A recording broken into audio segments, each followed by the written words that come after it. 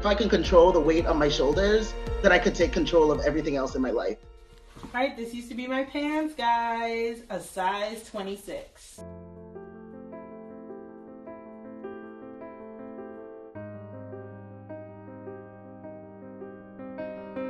I was tired. I never had enough time for anything. I got to 415 pounds via pouring into my kids, pouring into the marriage at the time, and I lost track of myself.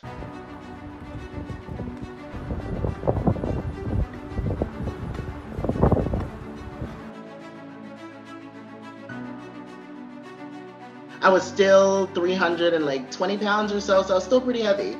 Walking into the gym was difficult. I do remember the snickering and the remarks of, why is she here? Why? But I had that personality where I tune things out. I'm here for a goal.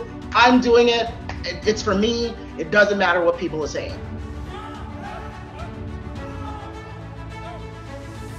Even the ones who snickered at me, they realized, yo, she keeps coming back. She is serious. She's not giving up. So some of them are my friends to date now.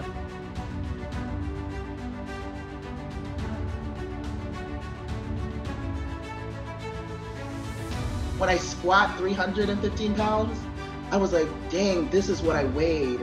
And I remember crying on my deadlift 315 PR, my squat 315 PR.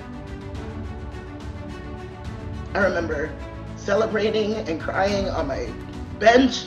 Because so for a woman to bench 315 is insane. But I remember just feeling that weight, and all that weight just meant something to me. I was able to resonate it with what I weighed. You know what I mean?